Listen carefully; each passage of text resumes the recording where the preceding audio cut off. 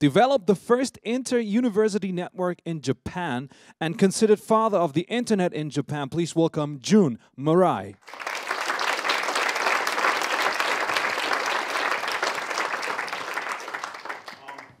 Yeah, like many people in this room, my background is from a Unix operating system.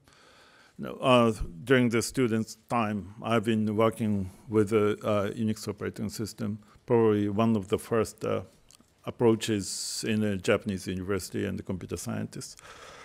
I was reading all the source code of Unix operating system, which was written in a language called C, and I found out the name char in there. And what does char means? And I immediately visiting the Bell Labs and meet with Dennis Ritchie.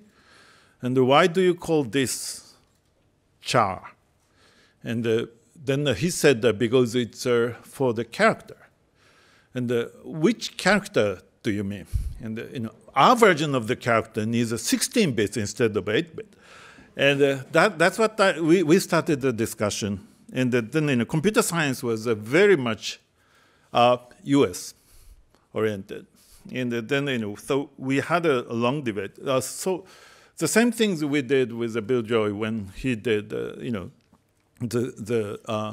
VI, which is basically treating the parity bit tricky.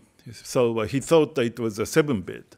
I mean, character was a 7-bit, but we really need the 16 bits for Japanese character sets. So then I read the RFC 822. Then it said explicitly that email content has to be written in a ASCII character. Okay.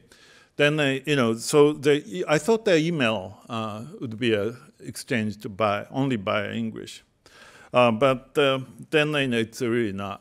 When I started the university network in Japan, oh, by the way, my name, Japan University Network, so easy to remember. And so when I started the network in Japan in the 80s, then I found out that I thought that computer scientists can read English and speak in English because they are reading all the papers and the manuals and etc. But actually, they couldn't.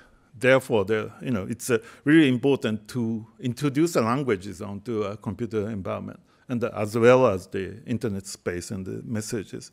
So my first lecture, I remember, in the IETF was about that and how we did, kind of local language accommodation on the email space.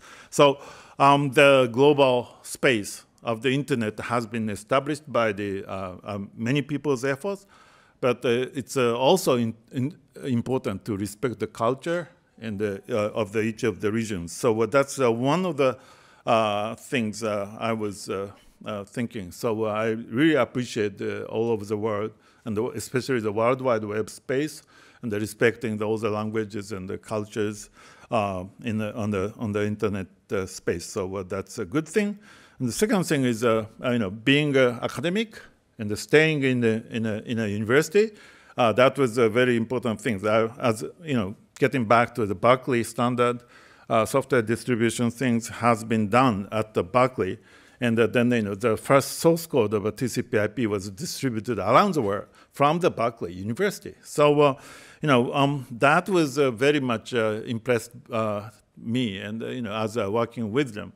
Therefore, then after when we have decided at the ITF for the IP next generation things, which is eventually being IP version 6, and then there was no computer science research group at Berkeley at that time, and then I was wondering who's going to be doing the reference code for IP version 6, and then we've been working very hard, and I was encouraging all my wide project engineers to write a reference code to them. So working with the INRIA people, Naval Research US, and then jointly created the Kame protocol stack on BSD for the IP version 6. I hope that was a very strong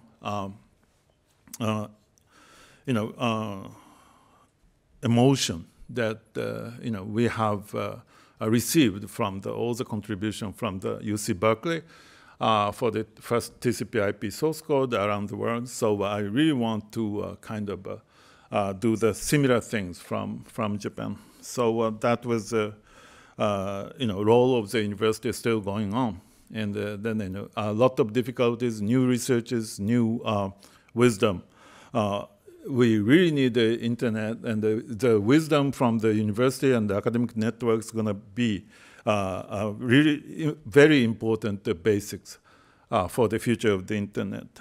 And lastly, I'd like to mention about the ISOC. I remember the first INET was in Denmark, here in Europe, in 1991, and I was there. And then we have discussed about we really need like a Kanchan's speech, and then a lot of difficulties on kind of newly creating the computer networks in the country. So we have difficulties in Japan. It's not very well understood by government, telephone companies, and etc. So we had a very hard time, and each of us having a hard time, and then.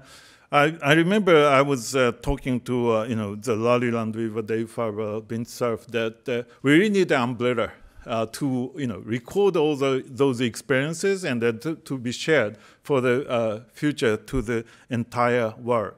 And then I remember they came back, and here is the ISOC, Internet Society. So how do you like it? I remember especially that was on 91. And then I was proposing the first ISOC INET to be hosted by us in Japan, in Kobe. So that was the first ISOC INET in Kobe in 92. So I think that was the start of the Internet Society activities all over the world. I'm proud of hosting the very first Internet Society's INET in Japan. And so looking at the histories, then after that, ISOC has a tremendous amount of the work for the global internet deployment. And then so it's work is still going on, but I sincerely appreciate and respect the work of the Internet Society.